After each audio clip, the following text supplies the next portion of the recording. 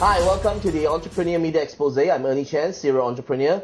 Today, I'm very, very happy that I've got a long, good time old friend here with me, Mr. Patrick Teoh. Of course, he's here to share with us his experiences, his whole entire life journey to where he is today, both as an entrepreneur, an artist, as well, of course, not forgetting a performing artist and a good father. So let's get to know Patrick a little bit more in depth here. We start off with our first segment here called the Entrepreneur Quickie. Patrick, are you ready for our series of questions? Well, I hope so. You make it look like it's going to be like a firing squad, so fire away. Thank you very much. First question, where are you from? I'm from Ipoh. Okay. How many siblings do you have? Just one. What is your dream? My dream when I was a kid was to be an actor. What do you do then today? I'm an actor. Great. What is your highest education level? A school certificate, which is the equivalent back then of what you call the... SPM? SPM, that's right. Great, excellent. What languages do you speak? I speak English, I speak Malay, of course, and I speak a little bit of Cantonese, meaning that I can order a meal in Cantonese, but I will not be able to discuss world philosophy with you. Okay. How old were you when you first bought your first car? When I bought my first car, I was 19 and a half. And your first house? My first house was when I was 26. What car do you drive? Right now, I drive a very small car, a Smart for 2. Okay. And who is your idol?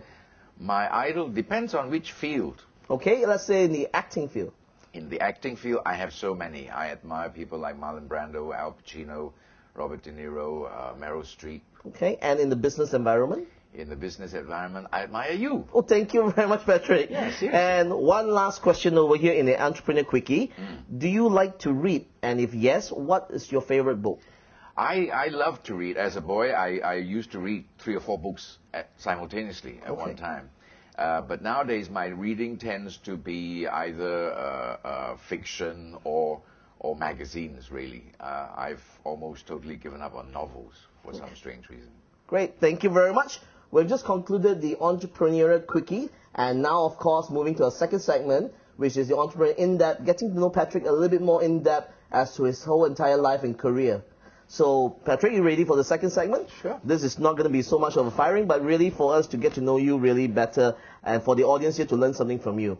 Of course, the first question is, share with us, what is the main core of your today's business, or your living today? What pays the bills? What pays the... that question has to be answered in 2 parts. Okay. I do... Personally, I am now a professional actor, full-time actor, so I get involved in stage, television, or film.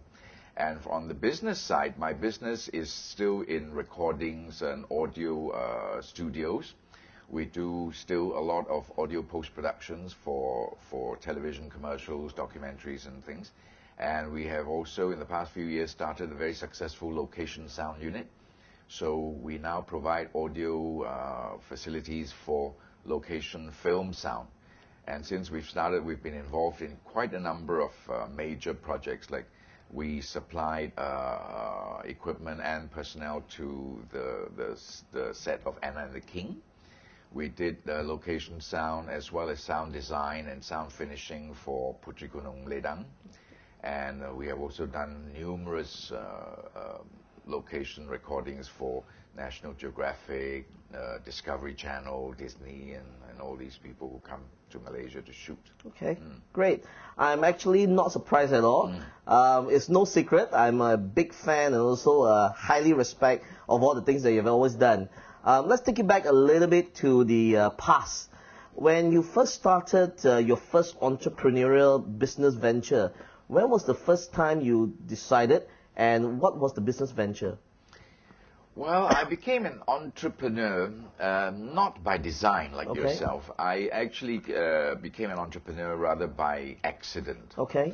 I was very happily working for a British company at the time called Rediffusion, which was a cable broadcasting station, which eventually became Red FM. Okay. Yeah. And I was very happy there, being a radio DJ and program manager and all that. And also, at that time, I was also very popular, a popular choice for people doing voiceovers for television and radio commercials.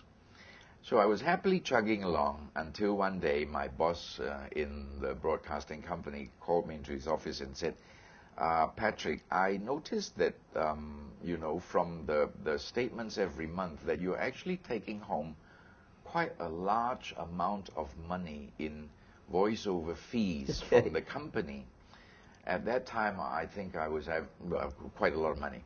And he said, I would like to draw your attention to the terms of your employment, which clearly states that any income generated from your professional talent, in this case your voice, rightfully belongs to the company. Okay.